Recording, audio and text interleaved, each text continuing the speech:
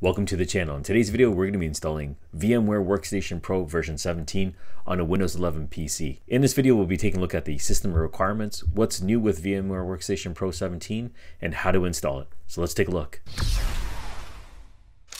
The requirements for VMware Workstation Pro 17 is going to be a compatible 64-bit x86 or AMD 64-bit CPU from 2011 or later. The core speed is going to want to be at least 1.3 gigahertz or faster, and you're going to need at least 2 gigs of RAM, 4 is recommended, and the rest of the specs are going to be based on the host operating system. Some of the big features for VMware Workstation Pro 17 is the new supported guest operating systems. Now you could do it in previous versions, but they're officially supported right now, which includes Microsoft Windows 11, Windows Server 2022, Red Hat Linux version 9, Debian version 11X, and Ubuntu version 22.04. Instead of going too far into this, what I'll do is I'll put a link in the description below detailing all the new components of this release, and I'll also add a download link to install this on your own computer. So let's go ahead and start installing it.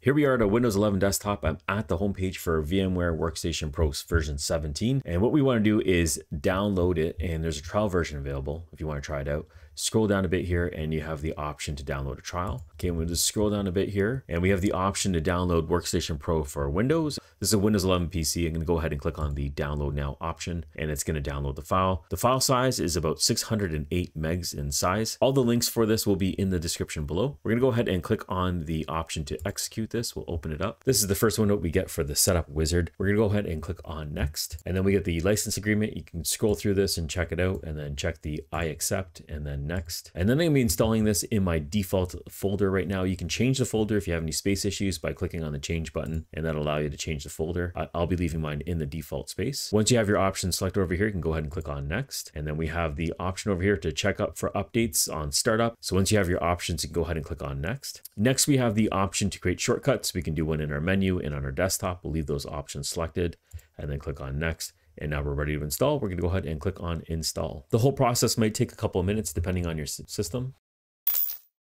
Okay, and the installation is complete. We can see that we have the shortcut on our desktop over here to easily launch it. And if you want to purchase a license, you can go ahead and click on the license option over here to enter in a license if you want to use it. Right now, we're going to go ahead and check out the trial version. So I'll go ahead and click on the skip option, and we'll be selecting the trial option and then click on continue. Here we are at the main screen for the VMware Workstation Pro 17. If you had existing versions of VMware Workstation on your computer and there's virtual machines attached to that, it'd automatically get loaded over here on the left-hand side, where you can go ahead and execute them within the new application. If you hadn't installed any operating systems yet and you'd like to do so, all you have to do is follow the similar steps that you'd follow in Workstation 16. Is just click on the create new virtual machine button, and then you can follow the wizard steps to set up your virtual machine. The steps will vary and the requirements will vary on your system based on the operating system that you want to install. If you're looking for operating systems to install, you can check out my dedicated channel, GEEKrar Guides, and I'll list some of the popular ones up here on the screen right now, but I'll walk you through the steps of installing individual operating systems inside VMware Workstation Pro. The videos that I'm showing you right now, we're actually installing them in Workstation 16, but the steps are very similar. If you're interested in installing it or purchasing it, I'll make sure I link everything in the description below. I hope you enjoyed the video. Thank you for watching, and I'll catch you on the next one.